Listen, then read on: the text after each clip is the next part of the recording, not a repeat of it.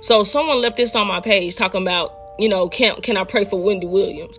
And this automatically made me think about something that I could share with y'all. So I know most people like to come to my page and, get a good word in. And I'm going to show y'all, this is how much God be talking to me.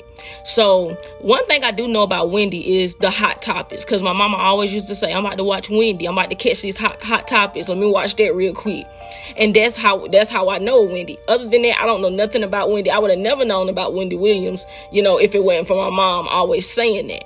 But I'm going to tell y'all something. I'm going to show y'all some receipts too. This is how much God be speaking to me. So by you leaving this comment, it makes sense to me. It's like, it's not a coincidence. This is something God want me to share with people and show y'all how God really is too. So it was one morning I was getting off work, and this is where God speak to me the most. Okay. And when I hear from God the most, and it's like crystal clear, it's in my bathroom. I don't know what it is about my bathroom. Even my sister know. It's something about that bathroom when God started talking. So I was in a bathroom one morning after work, just brushing my teeth. And all of a sudden, I heard, pray for Wendy Williams. And I was like, pray for Wendy Williams? I heard God. And all of a sudden, I became emotional. So I let me show y'all right here. I picked up the phone, text my mama, and said, pray for Wendy. And she like, what's wrong with her? I said, I don't know. Y'all gonna see it in the messages. You gonna see that too. And so, after this, I just started praying for her. God led me to a Bible verse, y'all. And I was trying to find it a few months ago, but I can't find it. I'm gonna have to go back through my Bible and look for it. And it was like, he was showing me how Wendy was crying out to him. And I was telling my mom about it. I said, she's hurting, something's wrong. And she's crying out to God too. So I started praying for her in that moment, just praying for her and reading this verse. But one thing I did do some research on Wendy. I hear from people that, Wendy talked about a lot of people, pretty much on the disrespectful side and, stuff like that. But I'm going to show y'all that how, even though when people do wrong, this is how merciful God is. See, this situation right here is just for God to display that his mercy and grace, a lot that we don't have. I told y'all, once people do something to us, it marks on us forever. We don't have that love and grace and mercy like God do. And that's why a lot of times people try to make God out to be how they are.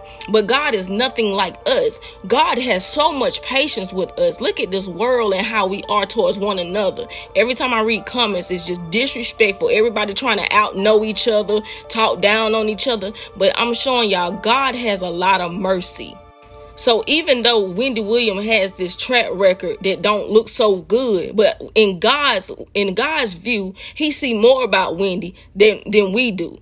Because like I said, I don't know nothing about Wendy Williams. And then if God bring that to me to pray for her and, crying, and showing me how she's hurting and crying out, what I'm saying? That's how God love is so real. That's the love that we supposed to have, that unconditional and agape love. But we don't. But I don't know what's going to happen, the results of it. But I have been praying for Wendy since last year. I've been doing it for a while and I didn't know why. And I'm going to tell y'all another person that God had gave me a dream about. And that's Britney Spears. And this was probably in 2019, 2020. I had a dream about Britney Spears as well. And he was showing me about her having the victory. And I'm like, where did it come from? So I told somebody in my prayer circle and they was like, maybe God wants you to pray for her. So honestly, I prayed for Britney Spears too. And then after that, it took, what was it? I think it was this year sometime on the news. It was talking about her, getting her rights back, just whatever she's been going through. God showed me her victory and I'm still praying for her as well. But I'm telling y'all, man, I'm telling God has so much grace and mercy for us, even when we don't have it for each other. Because I know a lot, like, man, people already automatically write you off when you do something they don't like or we think is wrong. But I'm going to tell you, all of us have been living dirty or done something wrong, said something wrong. Somebody done something to us. But I'm showing you this is how much God still, he be trying to be fair and just. But I have been praying for Wendy. I just thought this was to be a good story for me to share with people and just show you how much God still be on our side even when we wrong, because this is how much God wants everybody to make it. He created us, so he wants us to make it to the kingdom. The bottom line is this right here. No matter what Wendy Williams have done, I hope Wendy Williams see this. No matter what it is that you feel like you've done wrong, we've all done wrong. But one thing about it, if God has you on his mind, then you still in a good space.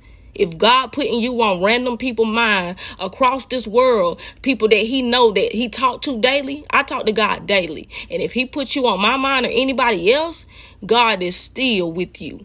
So I'm praying for you, your health, your wealth, and that you get better, whatever it is that you will have a victory. Even having a victory to, if you do leave this place, and when you do that, God will take your soul. That is victory too. Making it to the kingdom. That's also victory. It ain't just about having wealth here. It's about being stored up in the kingdom when your time come, or any of our time come. That is victory as well. So I'm continuing to pray for Wendy regardless of what she have done. In Jesus' name, amen.